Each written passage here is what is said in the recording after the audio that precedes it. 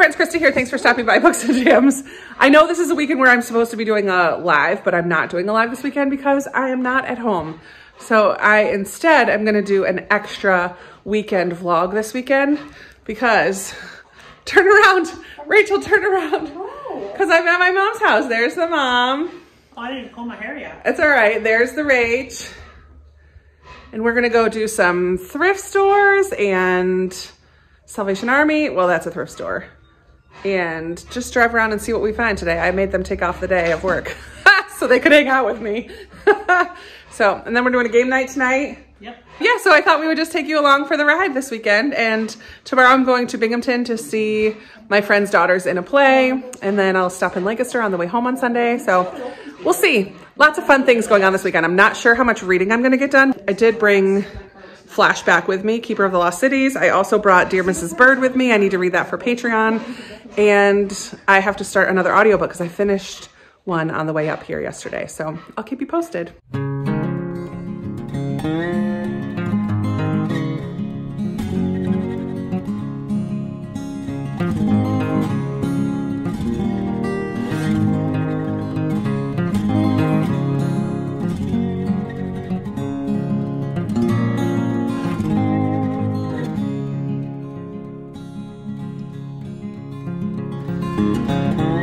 This is how Rachel feels about bookstores. My student.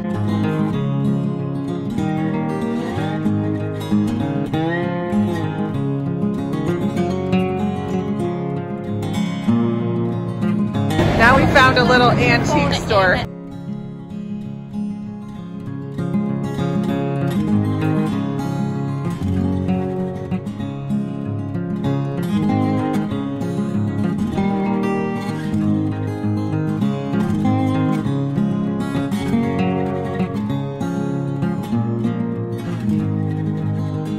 So far, success. In that bookstore, they had so many, and I gave myself a 10-minute limit because these two are not the greatest.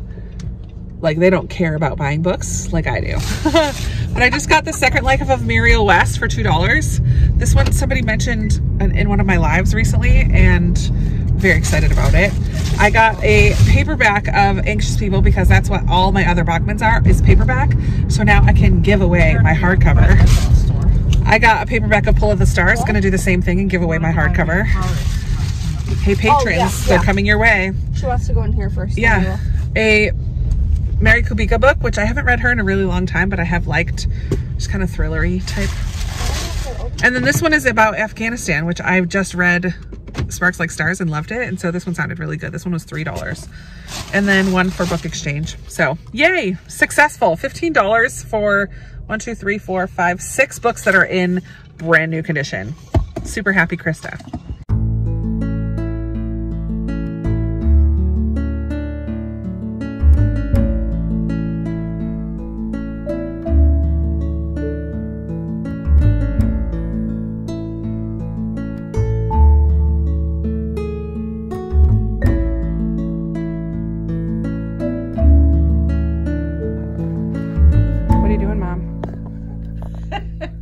What are you reading? Just a book. Get out of here. What book are you reading? Something about the red button, blue button. The Blue Star? The Blue Star. The Woman with the Blue Star. The Woman with the Blue Star. Had a very successful thrifty shopper trip. I got some workout clothes and 2 pairs of jeans and a lunchbox. And I'm in New York now and they don't give you bags for anything. Nowhere. You got to pay for your own bags. Ridiculous. We're at this like antique co-op place. It's like filled with all these different sections. It's so fun to look around. Fun. We're eating outside by the water. Freezing our tushies off. But that's Lake Ontario. It's not exactly summer weather, but summer food. We got a little cold, so we came to finish in the car. But it's not gonna stop us from getting ice cream. No, it's not. We just ate Rudy's. I'm very happy because they had my favorite ice cream ever. Dark chocolate ice cream with minty swirl. Rachel, what'd you get? I forgot. Nutty Bonbon. Oh yeah. It has Bavarian cream ice cream with peanut butter stuff in it, like a peanut butter cup type of a thing. Yeah, it's right there. Peanut butter truffle thing, candy, and peanut butter swirl. And then Mom got her chocolate vanilla twist, her favorite. I'm reading a book She's reading her book. on my Kindle. We're at a game night. Well, not yet. We're going to be at a game night. If they show up. We came early to help set up, but they're not here yet. But you guys know how I love games too, so that should be fun. Mom, how are you liking the woman with the blue star? It goes back and forth. I haven't figured it out yet. It does, between the two different girls. Yeah. Yeah. I'm just like only a quarter, not even a quarter of the way through. Yeah, you'll get it. I'll get it. You'll get it. Get it. Is that the one where they live in the sewers? They're living in a sewer. It's so gross. That's gross. And her dad dies. He goes down the sewer. Shh, that's a spoiler. And her mom's pregnant. Yep. Don't say all the things. You're giving away the whole story. No, that's all at the beginning. Spoiler! Spoiler! And I read a couple chapters of Flashback, which is Keeper of the Lost Cities, book 7. And it's very fast paced and very exciting. But I didn't read much. We just had a little interlude at home, relaxing, making brownies and salad to bring tonight. Sitting on the couch, painting my nails. This one was relaxing. I painted my nails. You took a little rest Oh, I did. for half an hour. I Questions. did keep talking to you. Sorry. Sorry. Where's your nail polish remover? Rachel slept. How come you don't have some with acetone in it? Jeekers. Rachel is at work. She's going to be joining us here later. This is a singles event. We're going to see if they're all mom's age or my age. They won't be Rachel's age. She'll be the baby. She's the young one. There'll be a bunch of old farts. We'll see. We'll see how it goes. Yeah. All right, bye. We're here at our mom's singles group. We had spaghetti with venison meat. It was delicious. Spanakopita, Spanish pastry pockets. Larry, what? Rachel knows people. Oh, sorry. Apparently Rachel knows people. Video proof. You do that. Okay. There you go. Ma, don't do it. Okay. Are we all the way? Yeah. What is that hand switching business? I'm still doing one hand. Cheating. It's not cheating. Cheating. No, it's not.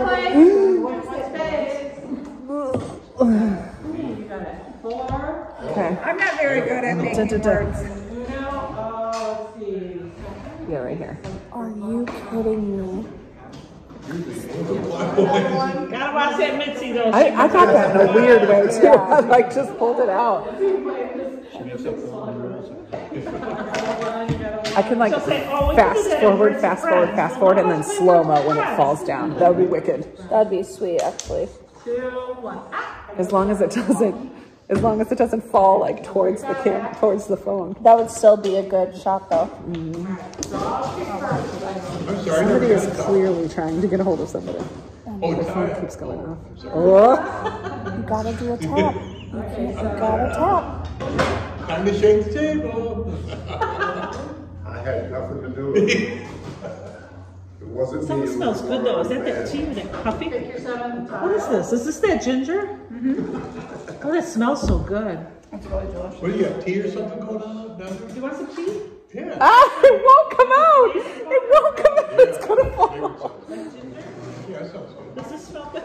Ginger or... Do you want anything, Larry? Just coffee? Oh!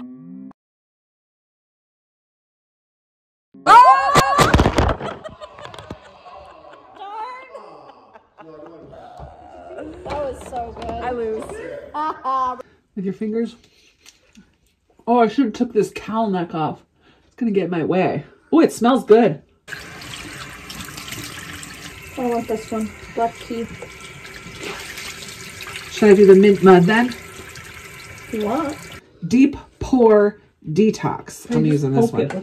This says, apply an even layer to face. Breathe. Let dry completely. Then rinse away with warm washcloth. Oh. Breathe. Shake her back behind your ear. Oh, yeah. There you go. Oh, I like this. I want more. This smells good. It's mint. Is this like getting my dead skin cells? It's like peeling. See it? Oh, cool. Oh, this is an ouchie one. See? It says breathe, though. I gotta... Oh, no, this is an ouchie. I have to let it dry completely. Yeah, see, I couldn't do it. This one hurts. Ouch. It smells good. This one's an only 30-second one. You're supposed to just rub it around for 30 seconds and rinse. So I really think this is dead skin. Mom, look at all the dead skin. To help remove skin impurities, such as dense skin, for a clear and smooth skin. Wow. Nice. How do you feel? I feel good. How do you feel now that we've done a mask? Great, fantastic, wonderful, glorious, smooth as a baby's bottom. Stop touching it. Feel mine too. I don't want to touch your face. Ooh. Ooh. It's kind of a tradition. It's a tradition for us to do face masks together. So we just did ones. I did a mud one and she did a peeling black tea one. Goodbye. And now we're going to bed, but I probably won't see Rachel in the morning because I'm leaving at 7:30. She's not a morning person. All right, that's it for today. Talk to you tomorrow. I don't think that's you got to. Yes. So I'm at my friend Joy's house. You saw them in my video last weekend when I went to DC. The girls are getting ready for their play. Yes, we are. Hi. All three of them. Well, not Joy, but the little one behind Joy. They're in a play today and I'm gonna go see it. But every time I come, we make monkey bread and just look at how delicious this stuff is. It's like biscuits and honey and brown sugar and butter and deliciousness and lots of love. You can walk behind me, that's fine. It's become a tradition. I feel like almost every time I come. Not quite every time, but almost. I bring some of the stuff and we make monkey bread because it's so yummy. This is the pre-show Megan. Hi. Just stage makeup? Yep. Oh, I don't want to walk out here. Pre-show Emily, little bumblebee with her floofy pigtails. And pre-show Kate. Here we go. Stage makeup on. Yeah. Cutesy patootsies. We gotta go like that. Please, George, I think we should hear it.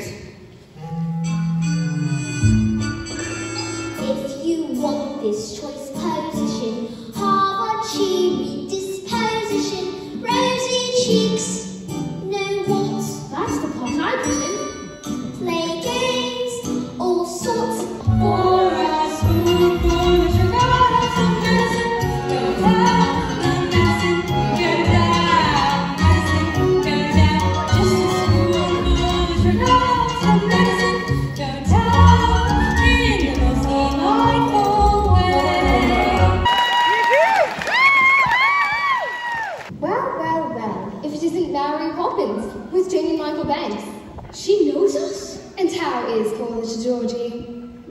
Let me see. Super, cali, fragilistic, expialidocious.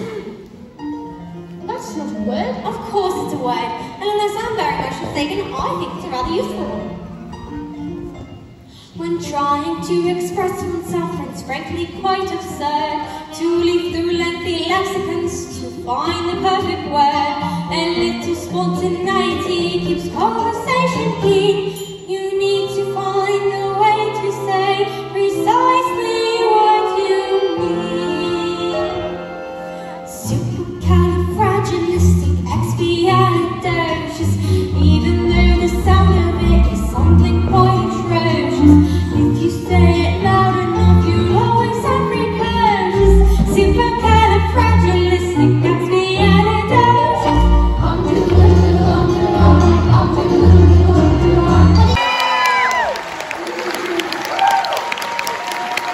I just absolutely love going to theater, and it does not matter what age group the theater is for. This afternoon, I just went to see my friend's kids.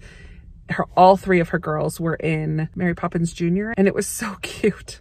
It was so stinking cute. And now I'm going into a Barnes & Noble. It's right behind me. I just pulled up to meet up with another booktuber, Mother Goose Librarian, Amy Lynn. She has been a subscriber of mine for a long time, and then she just recently started her own channel, and I'm so proud of her, and I'm so excited I get to meet her face to face. Yay! So I'm at Barnes & Noble, and I found a friend. Hi. And her lovely husband, too. I don't have to. No, it's a video. It's a video, so it's okay. Now you're in it. You're in the video. I found Amy Lynn. Yay! Hi. Good morning. It's Sunday, and I'm here with my cousin. We're headed to church. I just bought this shirt for $7 at Walmart. It's pink and white striped. You can't really see because of the sunshine. But I just got myself a new spring shirt because it's a beautiful spring day here in Lancaster, Pennsylvania. Already 58 sunny. 58 and sunny, and it's going to get up to the 70s by the afternoon. We're going to church right now, and then we're going to go to our favorite little place to eat called Rachel's Creperie Cafe and Creperie now, I think. Maybe. But it's so good. Yum. They just renovated, so you get to check out the new. Oh, they did? The new coffee bar area. Sweet. All right. Bye. Blackbird and a Nutella and a cousin. Hello, friends. It is Sunday evening at 6:30, and I just got home. I just drove 4.5 hours, and I'm just getting home. On the way, I listened to Dear Mrs. Bird. I started it yesterday while I was driving, and I finished it today. Oh, man. I love that book so much. Gloria and so many others of you have told me how much I'm going to love it. And I really, really did. It is so, so good. So that was my audiobook that I finished. I did also on the way up to New York. I don't know if I mentioned, but I finished not the love song. I always say that. The songbook of Benny Lament by Amy Harmon. And it's not my favorite of hers. Actually, it's my least favorite of all of hers that I've read so far. I didn't care for that as much, but I read it. And this afternoon, I read a little bit of Keeper of the Lost Cities. After church and lunch at the crepe place that we went to, we went back to Beth's house, and I had a little rest for an hour. I just kind of dozed and read for about an hour before getting on the road. I wanted to just take a little bit of a break. So I read a couple chapters of Keeper of the Lost Cities, but now I need to go inside and do laundry and unpack and start editing this vlog and just get caught up with mail and get ready for the week, plan out some lunches and things like that. I need to just get ready for the week because now it's back home and back to reality. It was a super busy, but so fun weekend. Getting to see family, my mom and my sister and my cousin. I got to see my friend Joy and her family and the girls play, and got to go to some antique thrift stores and a bookstore and a lot of driving, but it just was a really, really nice weekend. I loved it. So back to reality. This weekend was actually supposed to be a live weekend. I was thinking, I'm home early enough. I could do one tonight, but I have too many other things that I need to do in order to feel ready for the week ahead. So I'm gonna skip on the live tonight, but I'm home, and now I need to clean out my car and get unpacked. I will probably check in one more time and just kind of finally wrap up. If I get any reading time into this evening, I'll talk about that a little bit more and what I'm gonna start in this coming week. Anyways, I gotta get going. Lots to do. All right, it is the end of the day on Sunday. I think it's like 10:50. I need to get ready to go to bed because tomorrow's gonna come quickly. I got 2 loads of laundry done. I got unpacked. My car's cleaned out. Feeling good. I read a little bit in Keeper of the Lost Cities and edited this video. So I feel like it was a pretty productive evening overall. But I just wanted to one more time run through. I don't think I talked very much about what the books were actually about. So I wanted to do that real quick here at the end and kind of tell you what's coming up for the week. But I did read about 100 pages of Keeper of the Lost Cities over the weekend. It is a middle grade. There's a long way to still go. I've only read this much so far. So that's going to be happening throughout this week. I'm buddy reading this with Amy's Bookish Life, Amy Bowman, and loving it. This is book 7. So I can't really tell you anything about it except that it's very fast paced still. And I love the characters still. And there are new elements to the story that have been brought up already. And it's very exciting. Very exciting. So driving up north, I listened to the Songbook of Benny Lament by Amy Harmon. I had started this, I think, last weekend during Booklist Backlist Readathon. I absolutely love Amy Harmon. And this book was good, but not great. I only gave it 3 stars. It just wasn't, for some reason, not connecting with me. And I love books that have music in it, but for some reason, this one I just didn't care for. So in this one, we follow Benny Lament, who is a very talented pianist and songwriter, and he writes songs for bands and musicians. His family is part of the mafia, the Italian mafia. It's set in the 1960s mostly. His father takes him to this one club to hear this woman sing, Esther Mine, and she's amazing. She has a beautiful voice, young Black woman, or like mixed race, I think. But he kind of is captivated by this woman.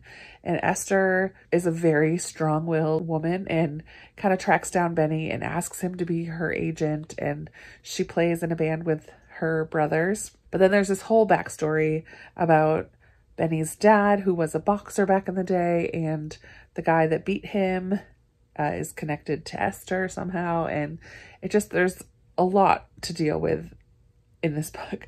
So we're dealing with the mafia and the family and being part of the family and what does that mean. And Benny's dad was very, very involved with Uncle Sal, who's like the head of their family.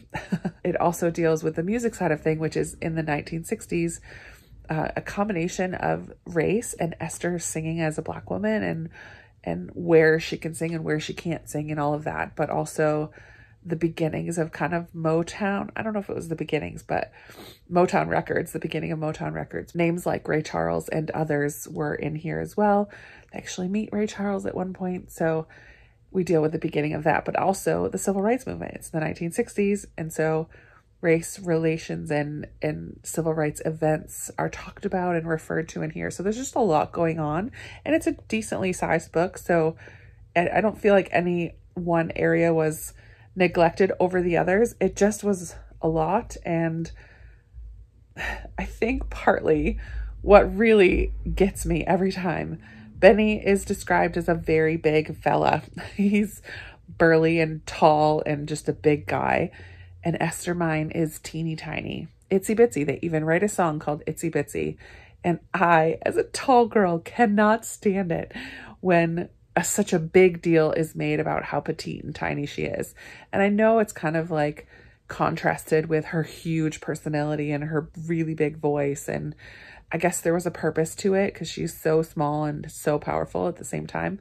But it's just a pet peeve of mine because it was talked about over and over and over and over and over again. And I cannot stand that. Ugh. So that really turns me off to a book, and it's the stupidest thing, but hey, it is what it is. I gave it 3 stars. It's not my favorite Amy Harmon. I probably will not keep it on my shelves, but I love some of her other ones. So it didn't put me off to reading more from her, but this one was not a hit for me. But what was a hit was the book that I listened to yesterday and today as I was heading back south, Dear Mrs. Bird by A.J. Pierce. Absolutely loved this book. I feel like I talked about this one a lot, but it's not on this vlog because I was doing a vlog for my patrons because this is my patron pick for this month. But in this book, we follow Emmy, who wants to be a war correspondent. She's a young woman during World War II. She thinks she's getting a job at the newspaper, but it ends up being for a women's magazine as a junior typist for Mrs. Bird, who writes a help column. But Mrs. Bird is very particular about the types of letters that she wants to respond to. But Emmy feels bad about some of the letters that don't get responded to, and she kind of takes matters into her own hands, and it kind of blows up in her face. But also on the side, Emmy works as volunteers as phone attendant at the fire station. And we also follow her friendships, especially with her roommate Bunty. And it really just highlights life in London in the midst of the Blitz, because this all takes place during the Blitz.